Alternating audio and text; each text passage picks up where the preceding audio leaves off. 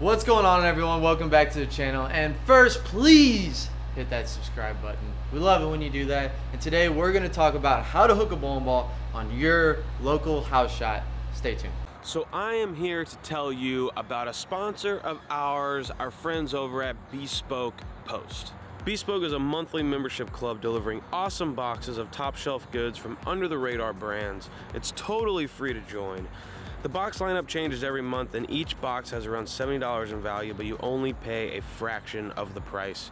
90% of products come from small businesses, many of which are based here in the US. You only pay for what you want. Before the box ships, you get to confirm the box goods based on your quiz results.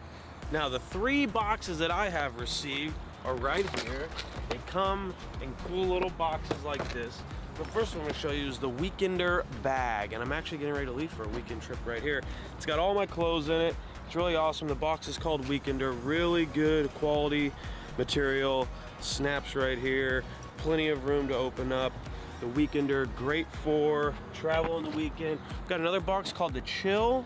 This is a cooler, a nice size cooler for you to be able to travel with. I'm gonna throw some ice in here. I'm gonna throw my drinks and my fruit in here because I'm a fruit guy. And then of course, I got the cop kit. This is all my toiletries and everything right here. So if you guys are looking for your first month of product right here from Bespoke Post, make sure you hit that link in the description and hit enter code BK20. That's capital B, capital K, 20, and you'll receive 20% off your first month's subscription. So go get it. All right, so when we talk about proper ball motion on a house shot, a lot of times it can be easy, but then it can just go away quickly. And a lot of people experience carry problems and where they feel like it's still really close, but the transition is hit, and then they have some carry problems or their ball stops hooking. There's some problems that we can get into on a house shot, even though they're supposed to be easier. So Kyle, when we're talking about hand positions and how to throw a bowling ball and how to look at a lane, what do we got? Yeah, house shots can be finicky at times. You know, the beautiful thing and the hard thing about bowling is there's never one solution. There's never, I mean, we've done everything there is to do on a lane, and there's still things that we're probably going to do in the future. Like, there's just so many options. But one thing that I think people struggle on a house shot is maybe they'll start out really good, maybe shoot a nice game, but then they have carry issues, and particularly those pesky corner pins. 10 pins for a right-hander and 7 pins for a left-hander. It gets hard to carry as they transition. Well, there's usually a reason for that. The lanes are changing, so typically we need to do something different. Now, this normally happens when we start moving left and we can't get that ball to quite go into the pins, carry, save energy. And the reason is a lot of times we're not adjusting our hand position to be able to carry as well as we want. Yes. A lot of people, they'll move and they'll make the adjustment. They see there's transition, they understand that they have to move, but when they move, they just throw it the exact same way. Now, that's so easy to do because we have like a natural way of throwing it, right? And if you're not on top of it, or if you haven't bowled your whole life, sometimes it's hard to feel those little minute changes that you have to make. Even though it's a house shot and it's supposed to be harder, there's still a lot of things that we have to do that are hard to feel. Absolutely. And so you're going to teach us a couple of things that you go through and some of the feels that you go through. Now, hand positions, what you like to do is you like, when you're hooking it, to get around it. Right. Now, what exactly does that mean? So there's 2 things when the house shots start breaking down and I need to hook the ball basically into the pocket the right way. I'll either need to come up the back of it, or most of the time I'll need to give the ball more rotation. So when we talk about coming up the back of it, and we've talked about this, and if you've watched the videos, some of you guys might already know, but I'm trying to release the ball right behind the ball. So I'm just really rolling the ball, as we like to call it. A little more end over end, and my fingers are coming out right behind the bowling ball. Yeah, and it's almost like your pinky finger is like on the other end of the ball. So if you get around it, your pinky finger is going to be on the right side of the ball. When you're up the back, it's almost like the left side, or you know, the opposite side of the thumb is like tilted upwards. That'll help you a lot to actually get up the back of the ball. Yeah, and we're going to demonstrate here in a second, but we can create with the same bowling ball 2 completely different reactions. And I've had to do both of these when trying to combat the transition, move left, need to hook the lane because the ball's you know, the lane's drying up. Sometimes I need to come up the back to control the lane, and that'll give me the best carry. And sometimes I need to come around it, so it's important to do both. So we're gonna throw a shot here, and this one's gonna be up the back like we just talked about. This is a pretty burnt up house shot. I'm around 20 at the arrows, and we're just gonna try to stay a little more end over end.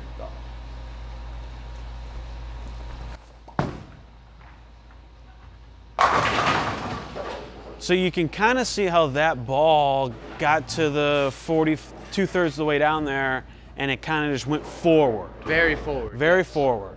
So the times that we're gonna need to use that for me is if I guess the ball is too uncontrollable down lane, meaning when it hits the friction, it is just sparking.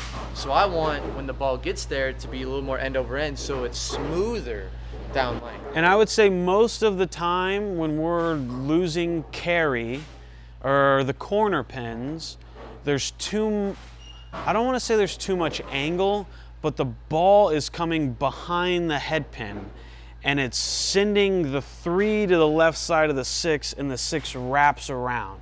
When you get more of like a rollout, the 3 goes more into the 6 and the 6 actually hits the 10. It's not like whipping around it.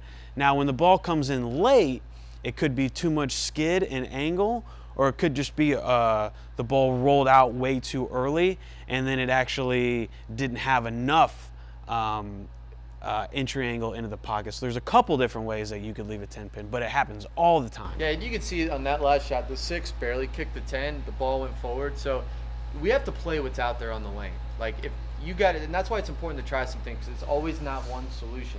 If the lane is going to give that to me, and the 6 is just going to keep chopping the 10, and striking, I'll play that all day. I have no problem. I don't need my ball trucking through the pins every time.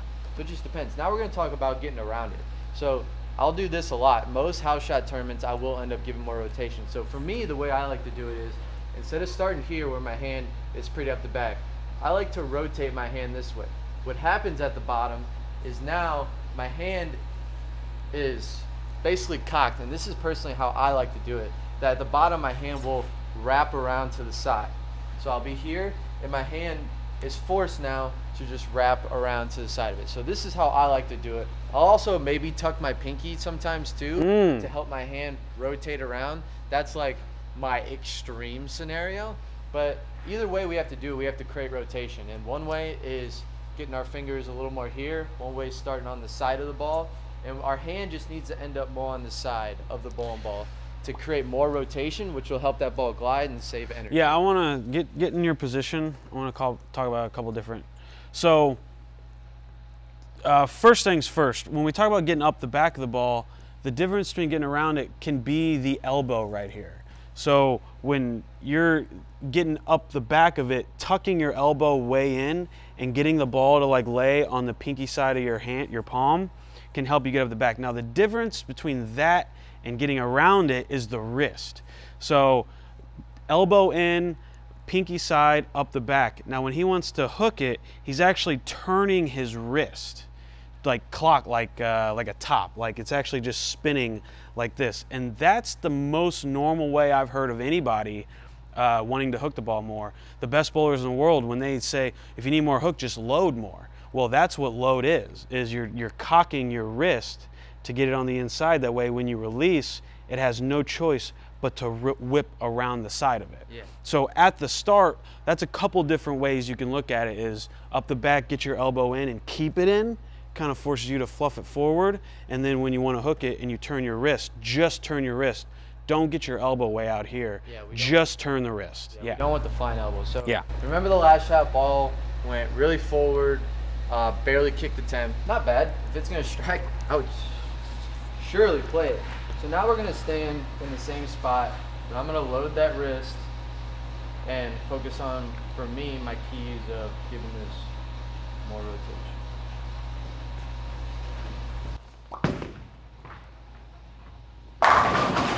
And you can see the difference in entry angle right there. I mean, that ball was not like, it didn't hook, stop, roll out.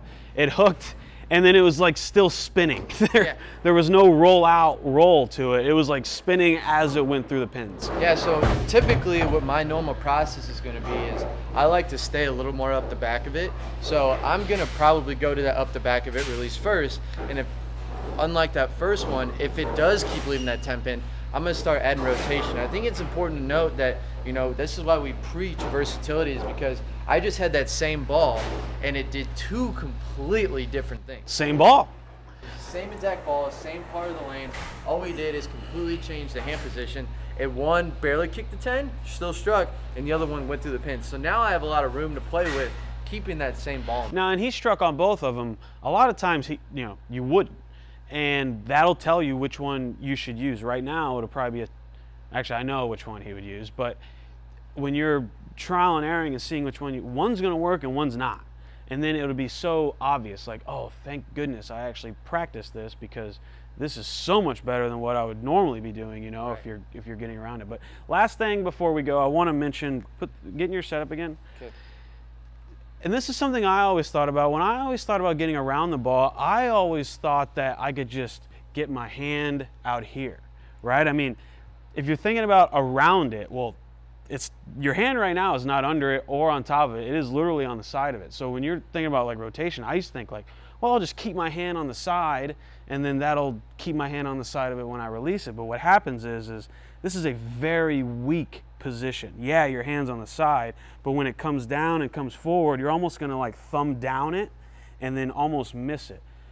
There are times to kind of use this release, but I just always remember thinking like, well, why can't I just get around? It's because you're not loaded and it's weak. If you want to increase your rotation and hook the ball, you still have to get in a strong position when you get when your hand just gets on the side of it and there's nothing under it. There's no support, and it's just totally a weak position. So when we talk about hand positions, like we said, you know, same ball. There's a lot of things you guys can do with like your favorite ball that maybe you haven't done before, which is like slow down, move left, load. There's a lot of things we can do without necessarily changing the bowling ball on a house shot. All right, everyone, thank you for watching that video on house shot and hand positions. Kyle, it can always get really tricky. It's all trial and error. Sometimes they both work, and that's when you go to whatever you feel most comfortable. But on house shots, you got to be able to have some kind of versatility in your hand position, or else there's just going to be too many times where you start to lose carry, and then you start to bowl bad because of it. Yeah, make sure you guys like and subscribe. Couldn't agree with Brad more. I use those two strategies all the time. All the time. And sometimes those don't work and I have to do something else, but you know, we're always learning here. So thank you guys for watching the video. If you guys want tips like this on how to combat your local house shot, link in the description, our membership. We love all of our members. We appreciate everyone. The feedback's been amazing. If you guys want to be a part of it, just hit that link and we'll see you guys later.